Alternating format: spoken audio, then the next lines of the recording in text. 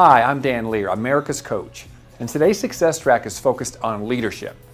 You know, leadership is a word that many associate to a business leader, a CEO, or a corporate executive, all of which are true. Yet leadership applies to each and every one of us.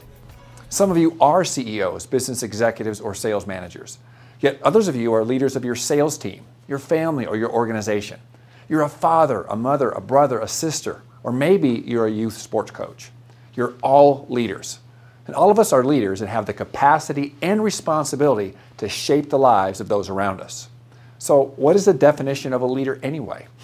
During my leadership training, there are many what I call layered strategies to becoming an effective leader. Yet for this short video, I'm going to share with you 3 quick ideas on how you can become a more effective leader right now. Strategy number 1 is simply doing the things you say you're going to do. For instance, if you say you're going to have the project done on Friday, then it's going to be done on Friday. No excuses, just results. If you say you're going to start the meeting at 9 o'clock, you're there at 8:30, because when you're early, you're never late. Just do what you say you're going to do. As a leader, you set the standard.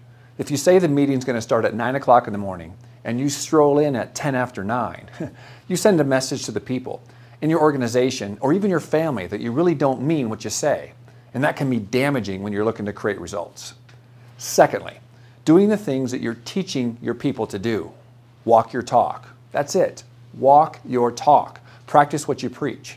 When a person in a leadership position talks about doing things the right way, yet doesn't do the same thing him or herself, sorry, you just lost your status as a leader. And that holds true in business and as a parent. Lastly is honesty.